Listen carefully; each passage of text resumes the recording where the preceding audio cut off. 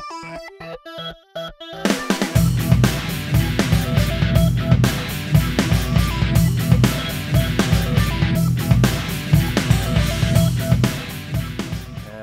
and welcome to NerdVsWorld, episode 46, Gangs of New Nerd.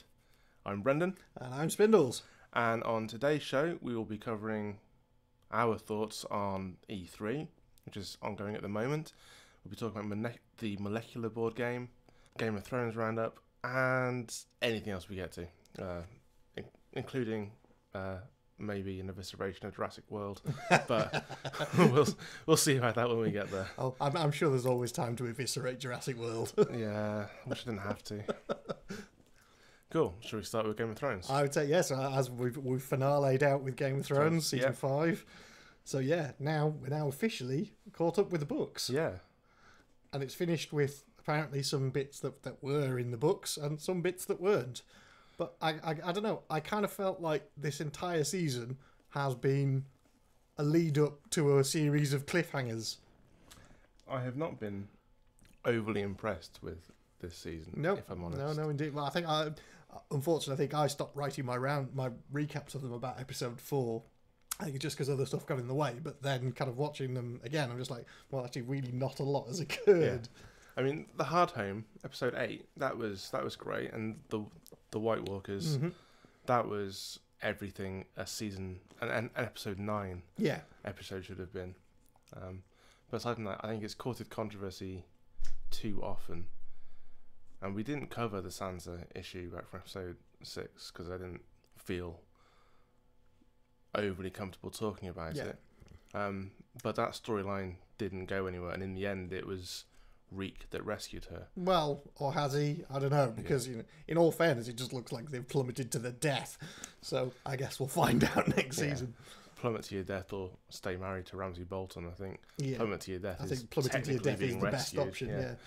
But yeah, I mean, there were some nice kind of offhand deaths, I think, because obviously, Ramsay, the chick who had a thing for Ramsay, I can't remember what her name was, she was very hastily knocked out of the frame. Yeah. Brienne of Tarth seems to be becoming the queen of the off-screen death, so people she's responsible for killing, we never actually see them die, and they're just left to kind of the imagination as to whether they are dead. So in my mind, the Hound is still kicking around somewhere. Yeah. He's got to be. He's got to be. I wanted to come and fight his brother, now that his brother's been reanimated. Yes, Mountainstein. Yeah. Yeah. That was interesting. Yeah. I think I've got a lot of things about where I want to see it go, and much as I've disliked Cersei as a character throughout the entire thing, I just want to see her go full on mental and just kill everyone in King's Landing. Yeah, just salt the earth. Yeah. I will be very, very unhappy if Lena Headey doesn't win an award for that this year. Well, for the entire thing, not just for the work of attrition. Just for her character arc this season has been phenomenal. Yeah, I think there's already calls for her to be up for an Emmy. Yeah, the voyage of her from, Queen to absolutely broken has been phenomenal this season, and it was kind of kept to her strength was kept right till the very, very end, and then I think she still kept quite a lot of it when she was just saying about the who she'd slept with and what was going on, and she'd kept all that under, and you could see it's like, I'm not going to fucking tell him, and it was it was good. I was very, very impressed with that. Yeah. Can you believe there are people online complaining that she used a body double for that scene? What? Yeah. Twitter trolls are out again. Because, well, Twitter trolls. Wow, yes. So where are we left now? So a bunch of cliffhangers. Yeah, Tyrion back in charge of yet another city. Tyrion in charge of Marine. Yeah, that is corrupt and riddled and. But he's got Varys, and that was my happy moment of the episode, which is Varys strolling up as if nothing had ever happened. Absolute genius. Yeah, no, I watched that and I thought of you. I was like, yep, that's his duo returned. Yeah, and just stole the whole show. That scene for me, it was brilliant. So yeah, what have we got? We've got Tyrion left there. We've got the possible fate of Sansa and Reek. No idea what's going on with them. We've got Arya going blind. Yeah. We've got. Daenerys surrounded by Dothraki. But I'm not sure why she dropped her ring or what the significance of that was. I think that ring... Does that identify her as a Targaryen or as... As Drogo's wife. As Khal Drogo's wife, okay. So I imagine... So that was her Khaleesi ring. Yeah, so I imagine whoever's in charge of this particular band of Dothraki is not a fan of her former husband. Possibly not. That she's just playing it safe just in case they're not. Yeah. Okay, cool. But yeah, I loved the scene between her and Drogon. It just felt like a mum talking to a sulky teenager. Yeah. It was awesome. I really enjoyed that. You could just see him going, "Fuck off, Mum, I hate you." Yeah, like the dragon embodiment of Kevin. Absolutely. Yeah, totally. So yeah, she's there, and then Jon Snow is... Well, there's Jon Snow is bleeding out all over. So okay, what are you landing on? Dead or not? Not dead. I'm landing on not dead. I think that George R.R. Martin is trolling the world. Yeah. At this point. I think he's got to the point where he killed off that many people that they're like, well, okay, so he's dead then, and everybody's written him off now. And this will be the surprise that everybody expects that he's killed him, and this time he hasn't. I think he's going to turn out to be who Melisandre thought Stannis was. Right. I think she realised that. Because, I was... There was something... There was an alarm bell going off in my head that she was there when it all happened. She's at Castle Black when this is all kicking off, after she's skulked away from Stannis. Yeah. So, in my mind, it's the whole blood magic thing. And, I'm very much down on the side that he's not dead. Yeah, I think she's going to bring him back. Yeah. I think her vision, what she told Stannis was right. That she saw, Bolton banners and flames and herself on the battlements of Winterfell. But she didn't see anything else. Yeah. I think that's right. She was probably there and will be there. Yeah. But with Jon Snow and not with Stannis. Yeah. So, yeah. I cannot see how Jon Snow could be dead after the build-up he's had this season. And also, he's got Targaryen blood. Yeah. So. Yeah. I think everyone's put that together. I think so. I think, yeah. Yeah. And the whole Valyrian steel thing as well. So, yeah. I would say that's where we are. Well, he's probably the only true hero in that entire thing. Yeah, I'd say Tyrion is. Really? Yeah, I'd say he's a hero. Because, he got dragged into the whole thing because of his brother. And it was all down to his brother chucking Bran out of a window in episode 1 that's kicked all this off. Yeah. Because he went up to the wall and he was fine about it. And, he gets it. He was interested to learn. And then, I think he's been very adaptive along the way.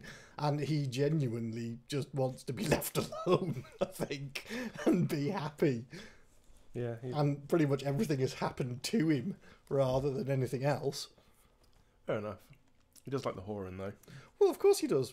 But, I don't think that makes him any less of a hero. Okay, maybe hero is the wrong word, but, wholly pure and good character, then. Okay, well, he's definitely not a wholly pure and good. good character. But I think Jon Snow probably is. Yeah, I think he is. I think he's the only one. Maybe Samwell Tally. Maybe, Samwell definitely. I think now that he's buggered off to be a maester and he'll come back chucking fireballs and stuff, I think he's going to be awesome. Yeah. He's just going to come back and he's just going to go, Samwell, fucking hard. And he's just going to blow shit up and he's going to be awesome.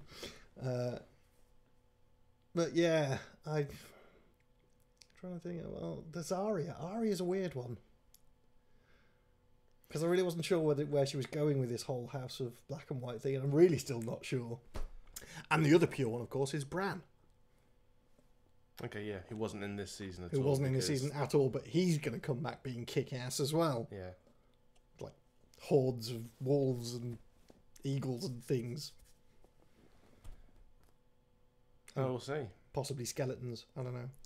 I mean, I think in the books, and I haven't read them, it's going on what people have mentioned about his storyline, but he goes off and Well, we got to the end of Bran's storyline last season. Apparently, that's all that people know. He wanders off into the side of the wall, and he finds the man of the black hands. Yeah, that's where we left him. Did we get that far? Yeah. He found the tree, and he went under the tree with Hodor and Rickon. Gotta be honest, his storyline was so boring. I probably just slept through that. It wasn't making me. Yeah. He made it all the way to the tree, and the guy in the tree was like, "Ah, you're here, cool, awesome. Now, young Padawan, you shall learn." Right, I'm gonna take your word for it. Yeah, man. I'm gonna take your word for it. Well, was there any other stories that any other people? Well, yeah, there was the sand snakes getting their revenge, which is all a bit harsh. Yeah, that's not going to end well. No, it really isn't. But I guess the thing is he going to go all the way back to King's Landing and then try and come back in force, or is he just going to turn around with him and Bronn and go and hack some shit up? I don't know. Have to wait and see, I guess. Is he going to want to go back to King's Landing and tell Cersei? Tell Cersei, sorry, yeah. Yeah, tell Cersei that her daughter's dead. Yeah. Probably not. So, yeah, he's probably going to return with Bronn under cover of dark and kill some people. Yeah, for sure. Who else? Is that all the stories covered? I think that's pretty much everyone for now. I mean, there's quite a few people who've just kind of been ignored. Well, as I said, there's the unfortunate Brienne of Tarth. Yeah. Who's still just wandering around with Podrick. And I've no idea where she's going to go now because she waited and waited and waited for the sign from Sansa and it appeared just as she'd fucked off.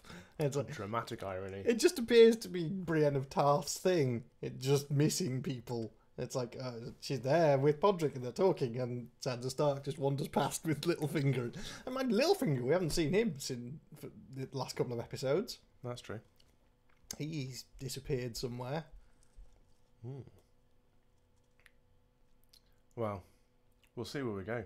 Yeah, I'm interested. Yeah, I want to see where it's going to go now. I'm kind of half tempted to go back and read the books now that we've caught up. Just to kind of see, because I wanted to watch the TV series without knowing. Oh, fair enough. And now that the TV series has effectively caught up, I'd be interested to go back and read it and see what the differences were. Yeah. I don't know whether I'll have the time to do it or not, but it's one of those things. It's one of those things, isn't it? You just look at your reading list and it's like already 30 books deep. Yeah. How'd you add 5 more to it? Yeah. Absolutely. Yeah. So we'll see where it goes. Certainly with the books as well, because there's a prequel book due out in October. So he found the time to write a prequel book, which is I think it's the backstory of Aegon Targaryen, which is due out October this year, I think. As nice as that would be, it'd just be even better if he just finished the books he's got to write first. Yeah, true. But hey, George R.R. Martin is not your bitch. No, he's not. He'll kill whoever he wants to kill. He'll write when he wants to write. But he has told the producers of the show where he thinks the story will go. Yeah, which is why I think this season has been very, very different to the others. Because I think they must have had the conversation just preceding this series. And then they've spent this series just moving all the pieces around into the correct places to move on. And they've dispensed with storylines that weren't going anywhere, moved people around to where they should be. Yeah. And next season, it will move towards what the conclusion is. Yeah. No. Be fun to watch. It'll be nice to not see a Twitter feed and a Facebook feed full of butthurt book readers. Well, there'll be no book versus TV anymore. It will just be a new thing. And I guess I don't know. It'll be interesting to see the tables turned if there are people who read the books but don't watch the TV show. So you'll have people who watch the TV show giving spoilers to the people who read the books. I see what you mean, yeah. Yeah? Yeah. Because it was something interesting that I read today was from somebody who read the books and was just like, we've had 5 years worth of spoilers and we've kept our mouths shut, so how's that going to play out? What, in this day and age? Very badly, I would have thought. Yeah, I think so. So I guess watching the social media reaction for me is kind of just as interesting as watching the show. Yeah. Cool. Well, that's going to be October, I'm guessing. No, it'll be next May. Really? Yeah, next May, Game of Thrones. Well, next March, sorry. Next March. Okay. Yeah, next March. It's Game of Thrones is spring. Oh yeah, it is. Because it's only 10 episodes, so it runs 2.5 weeks. So 2.5 months. Sorry, not 2.5 weeks. Although when you binge watch it, you can watch it in less time. Yeah. Okay. Cool. Okay, so that's Game of Thrones. A bit of Jurassic World then. Jurassic World. Okay, I knew you couldn't resist. Yeah, I couldn't resist it. Okay, so just before we start, I just want to say that back in 1993, I saw the first Jurassic Park film 4 times at the cinema, and for a socially awkward kid from Droitwich who had to travel on a bus to get to the closest cinema, that was a big deal. That's pretty hardcore. In fact, one of those tickets I won in a Jurassic Park competition for naming all the dinosaurs in a dinosaur silhouette picture, most of which weren't actually in the film. I was just a dinosaur nerd, so I knew. Hey, absolutely fine, sir. I loved that movie. I even loved the second one. Not so much the third. And when I saw the trailer for Jurassic World and I saw Chris Pratt on a motorbike with Velociraptors, my instinct was, fuck, this looks cool. And I really hoped it would be. Mm-hmm. And I really wanted to love this film. And I'm not sure I even liked it. Okay. I think it is just a deeply flawed movie on so many levels. And people I know have said similar things. But they said that they've enjoyed it anyway. Mm-hmm. And I couldn't look past the flaws enough to enjoy the film. Okay, give us the flaws then, sir. Well, the flaws are, I think, ultimately, this film might turn out to be one of the most sexist movies of the year. Ooh, okay.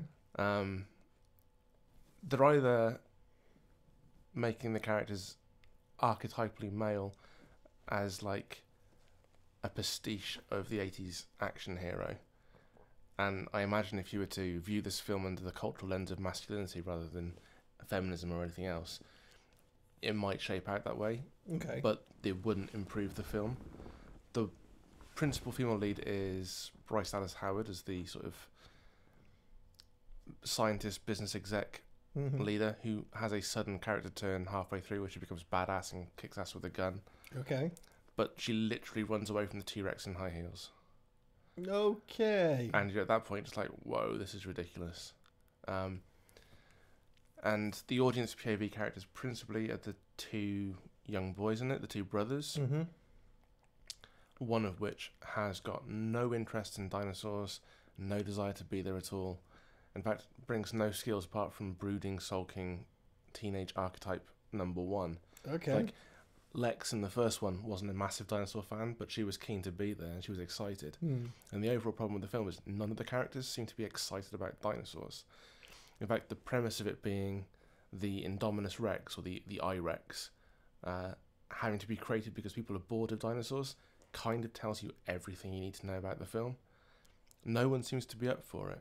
And as an audience member going in to watch a dinosaur film where you should be going, oh, holy shit, it's dinosaurs! Everything should be new and amazing. Like, to have hardly any of the characters sharing that sense of excitement with you and dragging you into the film kind of sucks all the life out of it. Yeah, I can see that. Then there's the continuity issue and the problem of Dr. Wu, who's the one survivor from the first Jurassic Park film. Mm-hmm. And you'd have thought he'd have learnt his lesson of fucking with dinosaur DNA. But he turns out to be the secret villain in this piece. He's involved in a plot with Vincent D'Onofrio's sort of military exec to breed raptors for the army. Okay. To send raptors in to insurgent camps and kill them. So yeah, that's the next Jurassic World. That's going to be the sequel. That's pretty much where it ends, with them flying off with embryos to go and make a dinosaur army. Okay. Yeah. This is how ridiculous this film gets in places. So, in terms of the continuity of the Jurassic Park films, does it follow through? Because I can't get a sense, because I haven't seen it, but I can't get the sense of whether it's a reboot or a remake. No, it's about 20 years on from the first Jurassic Park. Right. So the incidents of the first film are mentioned. What about the other 2? No, there's no mention of the T-Rex loose on mainland America. Okay. So it's just the first one. It's all John Hammond's idea. His vision, and it's kind of been realised in a way. He does have this sort of theme park, although it's less nature reserve safari park and more sort of Waterworld, SeaWorld attraction type thing. Right, yeah. So yeah, that's referenced, and it's even referenced in the film with one of the sort of secondary characters who wears an old Jurassic Park T-shirt, talking about how legit John Hammond's vision was compared to this, where, aside from himself, really, no one cares about dinosaurs anymore. It's all about marketing. I mean, Indominus Rex is the Verizon-sponsored Indominus Rex. It's all about trying to get deals. It's either a really clever sort of satire of consumer culture, but because of its flaws, you can't really tell whether that's deliberate or whether they're falling into that sort of storytelling idea. Yeah. But yeah, wasn't a fan. I mean, I was deeply disappointed. I mean, there's no prolonged tension. There's no action scenes of note. I mean, they're there, but they're just over so quick. If you think about the first one, you think about the T-Rex, the whole sequence leading to the T-Rex attacking the Jeep. Yeah. And then everything following that. It was the build-up of tension. And yeah. Because suddenly they were in the car, they were stranded, and then there was the T-Rex actual attack itself, which seemed to go on for ages. The rescue from the T-Rex, how Ian Malcolm gets injured, and then sort of the Jeep down the side of the ravine. Yeah. That entire set piece went on for maybe 20 minutes or so. Yeah. There is nothing in this film prolonged to that level, which is a shame. And there's also it just adds to the general feel that there's no risk because there's so many characters. Yeah. There's a theme park full of them when it all happens. They're all faceless red shirts. You know, the principal cast survive pretty much intact, and you don't care enough about the bad guy to be impacted by his inevitable death. It's just like, oh, he died. Well, could have seen that coming. If I cared about the character a little more, maybe it'd have more impact. But just didn't. A couple of things that I've heard have been centered around the characters. So, what's his name that played Star-Lord? Chris Pratt. Yeah. So him as a character, I've heard is basically Star-Lord with dinosaurs. I think Movie Bob says it best. He's basically a collection of Chuck Norris facts sort of been put into a body. Okay. He's actually the best thing about the film. Okay. I'm not going to lie. Yeah, he's a badass survivalist who works on a motorbike outside his sort of trailer home in the middle of the park. And literally every Chuck Norris fact rolled into one living body. But yeah, best thing about the film. Okay. Because he engages with the dinosaurs. He gets them. He might not be as excited about dinosaurs as little Timmy Mazzello, Tim was from the first one. Joseph Mazzello was the actor. But he respects them. And he's at least interested in them enough for you to be interested in them. Right. But there's no sense of excitement from any of the characters. Okay. And the other criticism that I've seen levelled at it is that if you're going to make something that is purported to be bigger and scarier than a T-Rex, actually make it bigger and scarier than a T-Rex. Yeah. That the actual monster itself wasn't any bigger, and something about weird stealth technology. This is where the consistencies and sort of the plot holes start to form their sort of raise their head, so to speak. Is we know that Dr. Wu knows what can go wrong if you start fucking with genetics and modification, and he fails to mention that he put cuttlefish DNA into the Indominus Rex so it can camouflage, and also there's frog DNA in there so it can control its body temperature, and do what they did in the first one, which was allow them to self-replicate. That was, correct me if I'm wrong, that was the big mistake they made in the first one. Yeah, some species can switch genders. Yeah. But yeah, no, so they track them all by heat vision, and of course they've got this Indominus Rex has got this ability to mask its heat signature. Yeah. So a stealth dinosaur. Yeah. Yeah. But then they just throw wave after wave of souped up InGen personnel in combat gear to bring it in. It's just we don't meet these characters. We're not introduced to them. first time we see them, they're thrown at a dinosaur. It's just like, bye human fodder. Yeah, fair enough. So you just can't get invested in the characters. You can't get invested in the action. You just don't feel any tension when the film ends. You just like, you don't feel like you've survived anything. You're just like, well, that's that then. Fair enough. So avoid then. Yeah, avoid. Definitely avoid. I know there are people who say that you can enjoy it for what it is anyway, and you strip away the Jurassic Park theme and have it as a dinosaur or a monster film, you might find some enjoyment in there, but if you have to go to those lengths to enjoy it, then it's probably not a great thing in the first place. You might as well just go and watch, if you're after a monster film, go and watch Godzilla. Yeah, absolutely. You know? Yeah. You go and watch Jurassic Park to be excited about dinosaurs. And turning the raptors into the fucking hero of the film, it's just the worst. Yeah. Like it's just the worst because like Blue is the runt of the litter and he fucking saves the day, doesn't he? Because the T-Rex gets his ass kicked by the Indominus Rex. So they literally replay the finale of the first one, but with a T-Rex and a raptor fighting the Indominus Rex rather than the T-Rex fighting lots of several raptors. But the raptors were just a perfect monster for this film. The T-Rex was always going to be the character, the sort of anti-hero was just doing its thing. It's just a monster. The raptors were intelligent, so like that showed malice of forethought in their actions. And the way the first film opens with the cage and the man being dragged into it, you're instantly on edge. You're instantly wondering what was going on. Whereas in this one, it's just like two little eggs cracking, and it's all very sedate. And then it goes to just a normal family scene with two kids being packed up for a holiday. And then it comes back later on that obviously those parents are getting divorced. And much of this entire first 50 minutes is just all about how these kids are dealing with their parents possibly separating. You're thinking, no, you're in a fucking dinosaur park, you know? Sorry, I'm nodding off with the backstory already. Yeah. So it's just like, it doesn't get it. It just doesn't seem to get it.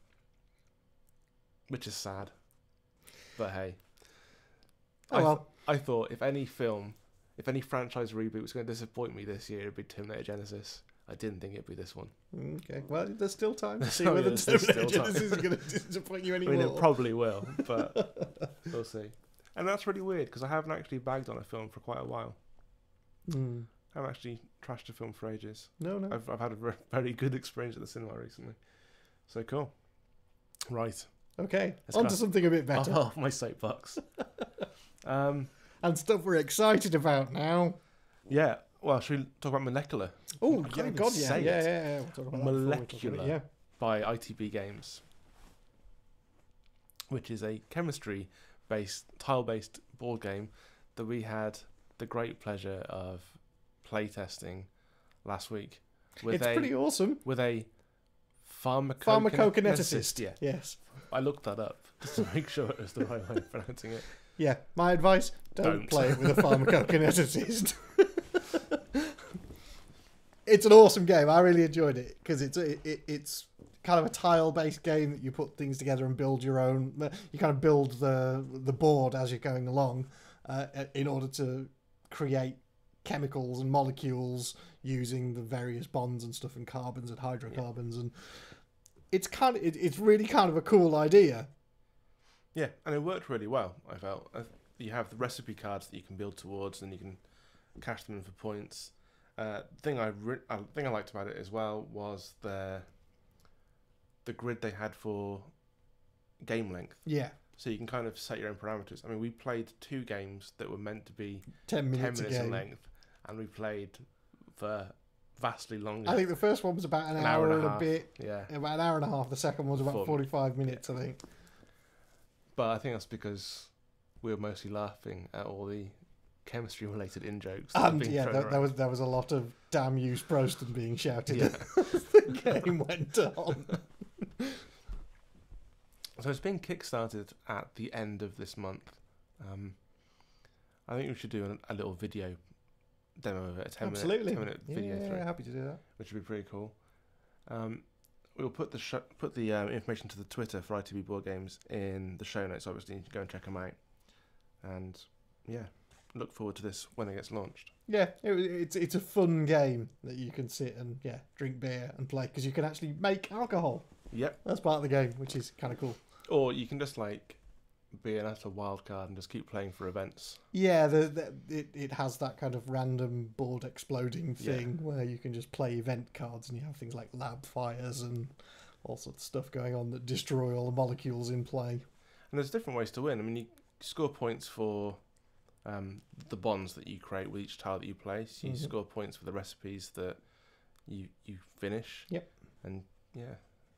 So but my advice is have a lot of dice on standby. Yeah, you want to mark off where your point tally is. You want to mark off the decreasing point value of the recipes that get scored and played. So I would recommend a fuck ton of D10. Yeah. D10. Yeah. Percentile D10 as well. Yeah, that's what I'm saying. Yeah, percentile D10, because then I think the game we were playing was first to 20 points. So, so you were lucky with D20s. Yeah, D20s were all right, but I think a lot of the games, what do they go to, like 80 or 100 points? So yeah, I think percentile D10s, have a lot of them on standby. And the only suggestions we had for the game were colour coding the tiles. Yeah, colour coding the which is hydrogen, which is carbon, and so forth, to make them easily recognisable. And then there were a couple of things like hexane. There was a card that was there was just some printing errors, I think, between the card and the recipe. Yeah, and the rules, because this is where having the pharmacokineticist was like, no, it's carbon chains, and that's called hexane. That means I can have up to 6. And we're like, but on the card it only says you can have 4. It's like, but it says hexane. Okay. Yeah. So yeah, that was that's some feedback for the developers there to have a look at. But yeah, it was fun, and it's. I think with more games, I think you'll start to learn the meta game to it as well. Yeah. I think there's, you got to be careful what you play, because obviously you're trying to build towards a particular recipe and trying to stop other people building towards their recipes. But given that you can only do one thing a turn, you kind of unless you do what Brendan did, which is try and game the system by playing all the random cards. Yep. He was so trying to game the system. Yeah, absolutely. Every turn, just play one. Ended up like having two or three goes in a round and then sitting out for a turn, but totally worth it. I think I caused a couple of lab fires. It's fine. But yeah, it's an interesting game. Yeah, it's cool. So yeah, check it out. Well worth it. E3.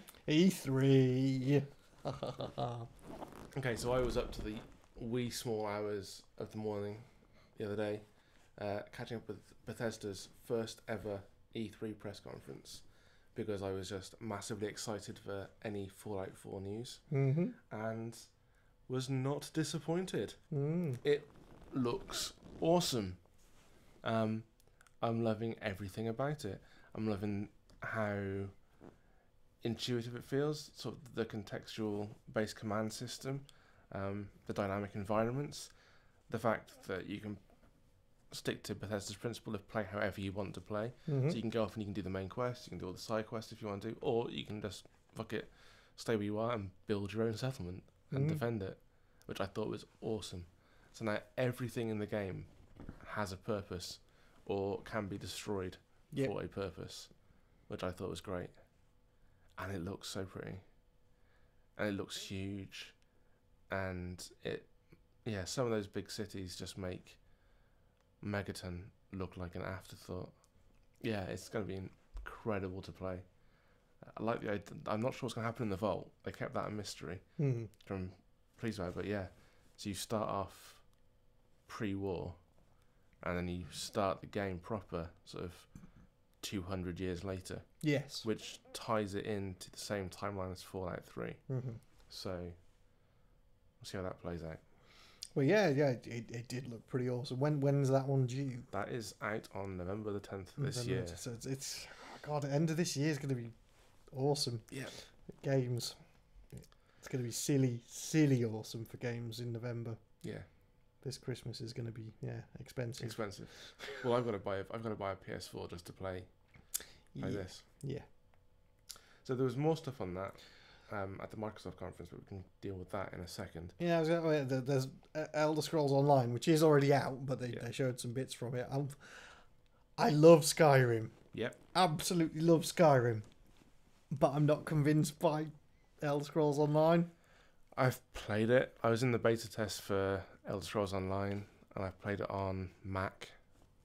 And I can remember a conversation I had with my friends back in Worcester around the roleplay table many, many years ago, where we were loving the potential idea of an MMO version of Morrowind at the time. We felt that Morrowind would be incredible as an online roleplay game. But I think the majority of us have all played Elder Scrolls Online and have all just stepped away from Elder Scrolls Online. Yeah, I don't know. I'd like it as the kind of first, well, the one player go around, do things at your own pace, and I don't kind of want other people butting in and trolling that. Yeah, no. The thing I love about the Elder Scrolls games is they're immersive. Yeah. And they're immersive because I don't have to deal with other people. Yeah, that's kind of my thoughts on it. So much as it looks amazing, I'm just like, and it does. I mean, when you play it, it does look amazing, but it's not the play experience that I want from an Elder Scrolls game. No. So no, I just want a single player version of that, please. Yeah. But we're not getting that. What we are getting is an Elder Scrolls inspired CCG. Yes. Collectible card game. And that which isn't the only one coming out this year. I mean, I think there's a Star Wars CCG as well, which they didn't call Darthstone, which they should have. It's an opportunity missed. Yes. And then Doom from Bethesda. Yeah, absolutely. Yeah, that looks like Doom. It does look like Doom. That's probably one of the most violent and graphic playthroughs I think I've ever seen. And it was nice that it was in-game footage rather than QuickTime events. Yeah. There was quite a lot of QTEs this time around. But yeah. So yeah, Bethesda, their first press conference lived up to all my expectations. Yeah. But they could have done anything. But because Fallout 4 was essentially like a mic drop and walk off the stage. Yeah. So then the next one up was the Microsoft press conference, where more Fallout 4 stuff was revealed. There's more gameplay footage, and they revealed that they would be making Fallout 4 on the Xbox One compatible with the PC modding community. So if you had any PC-based mods, you could download them to your Xbox One version. Interesting. And Fallout 3 was going to be included in the Fallout 4 package. Right, cool. Yeah, because there was about the backwards compatibility of the Xbone. That's kind of that was the big take home from the Microsoft conference, was backwards compatibility. So a limited number of titles at the moment, but essentially it'll get to a point where you can put in an old 360 disc into your Xbox One, it'll recognise the content and you can download it. Yeah. But there was so much from the Microsoft conference. Halo 5 multiplayer looks huge. The maps are 4 times as big as any of the maps available at the moment. They're mixing PvP and PvE into their multiplayer campaigns and online game. And then there was the fact that they've got this deal now with Valve VR as well as Oculus Rift, and that every Oculus headset now will ship with an Xbox One controller. So they're really pushing for the sort of next gen thing of VR. And from that as well is including that with the Minecraft that they took over to get the HoloLens. That was just awesome. That HoloLens demonstration was freaking amazing. I was writing my post. I want one in my living room now. Yeah. It was incredible. And just the voice commands. Yeah. Just to be able to say, look at a pig and go lightning strike. Yeah. Yeah. It was awesome. I was utterly speechless after that. I mean, I've been a massive proponent of VR and stuff for gaming for years, but this was something else. And the fact it's come from Microsoft, I have to kind of I have to give them a little bit of kudos, which I don't like doing to Microsoft, because they've come up with something pretty fucking extreme there. Yeah. It's not rare. Well, it's not often that Microsoft tend to come away victorious from an E3 conference. The last 2 years, Sony have killed it the last couple of years. But this year, I think Sony didn't come up with an answer to backwards compatibility. Definitely not at this conference. Although I haven't heard anything for a while, but they did buy up Geico, and the whole idea with Geico was to have like the Netflix of PlayStation games, essentially.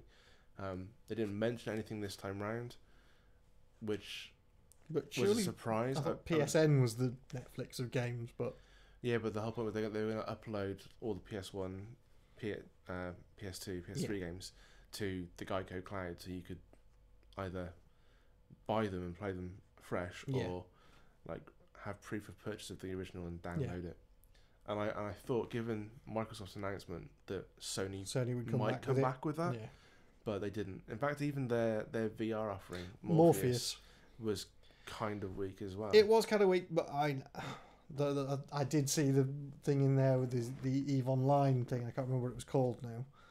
There was an EVE Online thing playing in the background while they were doing the Morpheus, and it looks like a new expansion for EVE that is using this VR stuff, which, I don't know, it may tempt you back to EVE Online. I don't know, it'll take quite a bit to actually tempt me to go back and play it again after last time. But I don't think that their VR offering was anywhere near as good as the HoloLens stuff. No, HoloLens and the fact that Microsoft have got Valve VR and Oculus Rift. It's just like they seem to have that pretty much covered, especially given how Oculus Rift and Facebook embed together as well. Yeah. So that was the big shock of the conference for me, was Microsoft kind of owning it. It's like, oh, okay, fair enough. I suppose it's been a couple of years, and I think in part it was because they'd kind of moved away from demoing the Xbox One as your entertainment center hub. They looked much more focused on gameplay and game experience this time around. I think that kind of worked for them. Yeah, well, I think they've needed to, because they have been branding it as the kind of center of your home entertainment. To the detriment of games. And this time out, it was about the games, which I think was a different move for them, and a smart move ultimately, because the only thing Sony could come up with as a counter to that was to say that Final Fantasy VII Remake is going to be coming. Yeah, which I'm not. It was a great game, but I don't need it remade. Yeah, and there was nothing else new. Yeah. I mean, there were a couple of interesting new ones though, which will be on Sony if not by Sony. Yeah. But the Assassin's Creed Syndicate. Bring it the fuck on, Victorian London, Assassin's Creed. Yeah, you've been dying for this for a while. Holy shit, yes. Yeah. I cannot wait for that. They've got sword canes and stuff in it. It's going to be fucking epic. Yeah, Evie.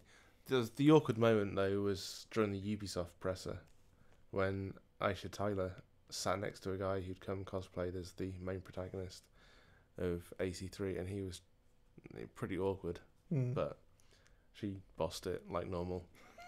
I love the Ubisoft press conference just because she just owns it every single year. But in terms of what they showed us at Ubisoft, they've kind of just thrown out a couple of things they've already shown us. Yeah. I mean, The Division got yet another gameplay demo. It feels like that game's been in development since E3 2013. See, I'm not excited about that at all. I'm losing excitement with every passing year. They did say the beta date was announced, so it's either going to be Christmas this year or the start of next year. It's rolling over, because at the Ubisoft conference it was Christmas, and then at the Sony conference it was the start of next year. So we'll wait and see. But yeah, they have all the Tom Clancy properties, because Rainbow Six Siege, again, it's one of those games which looks good, but in all honesty, you're never going to be playing that game online with a group of people who are that committed to being coordinated. You see, FPS and third-person shooters and stuff are just not my bag. I don't think they have been for many, many years. No, I can see that. I'm much more into the immersive puzzle games and solving stuff, and well, apart from Assassin's Creed, which is just awesome.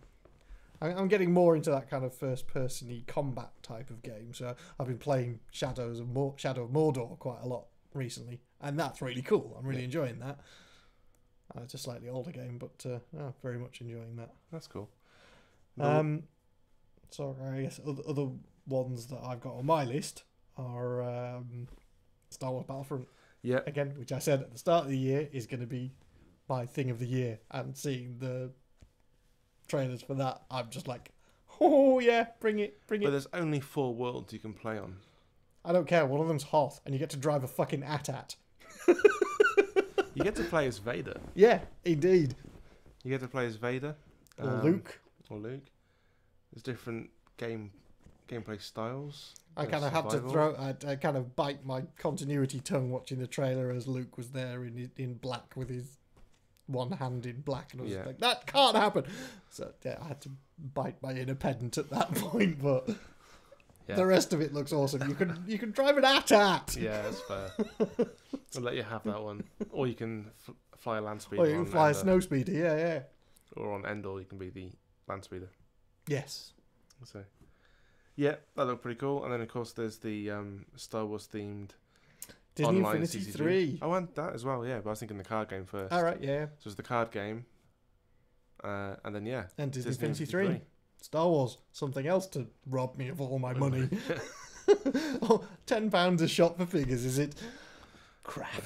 Yeah, and PlayStation exclusive, they get Rise of the Empire early, and they get the Boba Fett figure. Yeah. So. Yeah. I can see a lot of my money going on these. Yeah. And then there was the other one that caught me from left field, which was Mirror's Edge Catalyst. Yeah. Because I love Mirror's Edge. It looked pretty cool. Fantastic game. Cyberpunk mixed with free running. Hell yes. Yeah. So what games grabbed me? I think, other than Fallout 4, For Honor looks interesting. Mm-hmm. So you basically get to play out those big epic movie battles, movie fight scenes. So it's PvP online, you with your army of AI minions against an opponent with their army of AI minions, and then you have that moment where you lock eyes across the battlefield, and then the individual duel begins. Okay. So yeah, that looks kind of interesting. Yeah. I'm not sure what the sort of long-term replay value of that game is going to be, but I think novelty initially is going to be great. Mm. And then there's No Man's Sky, which looks interesting as well. Procedurally generated game, which means that it's algorithms that create the random worlds rather than humans making them by hand. There's the risk that it turns into the same sort of thing that Wind Rider does. It's a sailing-based game, like Sid Meier's Pirates. Yeah. Where you just devolve into the same sort of quest over and over again. They just change the names every now. But they have said that this universe they've created is so vast. Every player starts on their own planet with just the basic equipment needed to survive and get into space, where they can decide how they're going to play the game. And if they had 1 million players and they put them on 1 million different planets, the universe is so big that like meeting another player online would still be a novel experience. Which I think is cool. It allows you to be part of this vast universe and make your own way. Again, longevity and replay value are the key, and I'm not sure whether that's going to get tedious after a while. Yeah.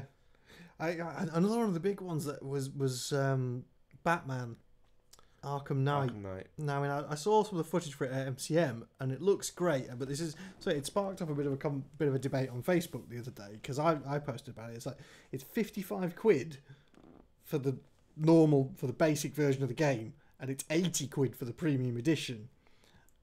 Is that too much? Yeah. I think it is. Well, there are a lot of people going, oh, but it takes hours, it takes a lot more to make a game and blah, blah, blah. But it's just like, well, yeah, I kind of get that, but £80, it's a huge amount of money to spend on a game. Yeah. I guess it's down to priorities, really, because, I've spent fucking thousands of pounds on Magic cards in my time, but it just feels like a huge amount of initial outlay. I think that's just the way that the industry has been moving. I'm trying to think of every form of entertainment. Gig tickets have gone up. Cinema tickets have gone up. If I was to break down what I spend every month just on streaming TV, it probably comes to like £25 a month just to watch TV on my laptop. Yeah. But yeah, I mean, the price of video games has just shot up with every next-gen console. It just rises, and the question is, are we getting the same sort of gameplay for the price? And it's not. But I guess the point is that you don't know until you've bought the game. I guess that's what reviews are for. Yeah. It just seems a bit weird. And it always seems to me at the moment like you're buying a game, you're buying the promise of a game that then has a whole bunch of content, like Destiny, for example, which I bought. I played for 2 hours and I went, that shit, it got rid of it. And now people are like, oh, but there's all this extra downloadable content now. It's great. It was like, why wasn't that there to start with? Yeah. Well, it's the whole sort of in-game sales and mobile app approach to gaming where it's like you're just trying to print money wherever you possibly can. I don't know. I guess at the moment I'm formulating it as a problem in my mind at the moment, and I haven't really come to any conclusions about it yet. It struck me as something that was a little bit off when I thought about it for a second and went £80 for a game. And I don't know whether it's just me being out of touch with it or not. It might be. Because a lot of people have come back and gone, hell yeah, I'm paying that because it looks awesome. I'll throw it open to the audience. Well, indeed, yeah. So it sparked off some interesting debate the other day, which is that's the reason why I raise it, is because, I haven't quite formulated my opinion on it. I just thought my gut reaction was £80 was too much for a game. But a lot of people are saying, well, no, and that's the premium edition of the game, so that includes a season pass and it includes a whole bunch of other stuff. Yeah, but you kind of miss the days where you go in and you'd buy a game. And I'm not saying you miss those with the cheap prices, and everything is kind of relative to the time in terms of price. But I just miss the days where you could buy a game and you knew that was it. That was it. It was you bought the game. That's the whole game. Yeah. That's it. It was the finished article. Yeah. There was nothing missing in there. Yeah. Nothing that they were going to patch later on. I guess it's that feeling that there is still more to come. That it's not a complete game without those bits. Because I even brought up the thing which is for Kickstarter. I kickstarted Elite Dangerous before it came out because I'd played the original game, and when it came out, it was a thing. Yes, there are patches to it going on now, and they're releasing new things. But they're not charging any more for it. No. It's just there. It's the game. So, I don't know. My instinct as well is that £80 is too much for a game. But I haven't bought a game for a long time. Well, so. Is £55, which is the base level of it, is that still too much, or is that acceptable? I still think that's too much. I think somewhere around the £40 to £50 mark would be what I'm comfortable paying for a game. But they just need to start looking at their market. And, they obviously are. People are paying it. Well, yeah. So people are doing it because a lot of people I know who are very, very into games are like, fuck yeah, it's absolutely paying that. But do you price out a next generation of gamers who maybe don't have affluent families to be able to help them or jobs to be able to afford it themselves? I mean, are they the ones who are buying app and mobile-based games because they're cheap and affordable? Who knows? It's an interesting debate, and it's not one that it's not one that I feel like I'm fully ready to tackle yet. No, same. It's definitely an interesting research question. It's something to dig into, because there's cultural theory and sociology and just rife in there for picking apart. Yeah. But curious. If I have the time, I might even start forming something. Well, there we go. I might write an Food essay. for thought, sir. I might write an essay on that. We'll see. Anything else for you? Highlights from E3? No, to be honest. As soon as Bethesda dropped the Fallout 4 gameplay footage, I was just like, great. I'm kind of done. Cool. I don't really need anything else. Because that's the only reason I'm going to buy an next-gen console is to play Fallout 4. Now, there was an interesting thing that I saw the other day that E3 is becoming... Well, he's potentially looking to become less of just a press-only thing. Well, is it just press-only? I thought it was E3. The panels... Or am I getting it mixed up with something else? I thought it was open to the public. You can go and just go around the booth and play. I didn't think it was an industry-only thing. I thought it was... I was under the impression it was an industry-only thing and that they were just starting to open it out to allow developers or studios to invite people to come along just to play. Yeah, okay. Let's go back to the Microsoft conference. That was another big takeaway from their conference was their seeming devotion to the indie gaming community. Mm-hmm. There was a lot of love for indie developers and a lot of efforts being made to help new indie developers, which I thought was good. That's cool. So, Sweet. sweet. So that's thoughts on E3. Yeah, it's still going on. We'll put a link to the press conferences. Yep. In the show notes. So if you haven't already seen the beauty that is Fallout 4, you can go out and enjoy that. Experience it for yourselves. If Tom Clancy first-person based shooters are your deal, then check out the Ubisoft conference because they've got The Division, they've got Rainbow Six Siege, and they've got a new Ghost Recon coming out. Or just go and watch the Star Wars Battlefront trailer. Yeah. Because you can drive a fucking AT-AT. Yeah, so that's on the Electronic Arts press conference, so which is all sports games and then Star Wars. I think there's more Star Wars Battlefront footage at the Sony conference as well. Yeah. So, yeah, I think at the moment... Yeah, there's a survival mode, I think, in Sony one. At the time of recording this, the Nintendo conference and the Square Enix conference are happening. Yeah, I think Nintendo's on as we record. Yeah. So we're not covering those because we can't be in two places at once. Indeed. But we'll put the links to the stream videos in the show notes. Most definitely. Cool. Right, so Jurassic World done. And ripped apart. Game of Thrones done. Molecular done. E3 done. E3 done. So this is where we get to look at things that... Do we have time to talk about The Martian? We have time. Okay, because I like any excuse to call back to Mars One and lunatics firing themselves into space has to be discussed, in my opinion. Yeah, it absolutely does. It's been a running theme through this show. So I saw the trailer for The Martian today, and I basically thought, yeah, this is a movie that they've made ahead of Mars One about what's going to happen to them when they launch themselves into space. Yeah, I saw the trailer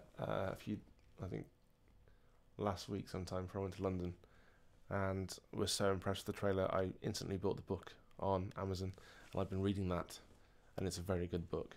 Basically every chapter starts with him going, I'm fucked, and then by the end of the chapter he's worked out his series of problems by doing all the science, and then he goes to sleep happy. Who's the author? Alan Weir, I want to say. Okay. But can't remember off the top of my head. That rings a bell. Again, we'll stick the link to it in the show notes. Yeah. We'll find it afterwards. Yes, and then every chapter finishes with him kind of solving that day's problems, going to sleep, and then waking up the next day to another problem. Right. Yeah. So basically, he's trying to last 4 years for the next mission in a habitat that's been constructed for 31 days. The habitat's fine. The habitat isn't the issue. The habitat is there and built to survive and built to last. The issue is the fact that he doesn't have food and water for that long. At the moment, I've got the part where he's growing potatoes. So he's doing all the maths and all the science about how many potatoes he needs to be able to grow over a period of time to meet his daily nutritional needs, daily calorific intake needs. He's not too worried about vitamins. He has vitamin pills for years. He's doing all the maths and working out how to get stuff to grow on Mars, essentially. But he's a botanist, so it's okay. He's kind of perfect. Yeah, absolutely, yeah. But yeah, it's interesting. It's the sense of humour throughout what I've read so far is great. Mm-hmm. It's... Do you think it's going to be reflected in the film? I don't know how they can do it in the film, because in the trailer you see a lot more of every other character. The crew and the people back on Earth and stuff. Yeah, but the book is essentially a log. It's his log. So, yeah, I'm not sure how it's going to translate. It might be that I haven't got to part of the book yet where the other characters are more involved. Yeah. But at the moment, everything is just him. Yeah. Him slowly dealing with the predicament he's in and doing it with a sense of humour. The humour reminds me a little bit of Ernest Cline.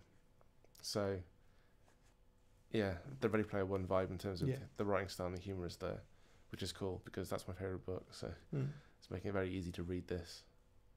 But yeah, like I say, Mars One. So this guy has watched survival though, and I think doing that with our training video. We're just like, okay, guys, before we fire ourselves off into space, let's all sit and watch The Martian. Yeah, this is what to do to science the shit out of things. Yeah, that line is great. I'm gonna have to science the shit out of this.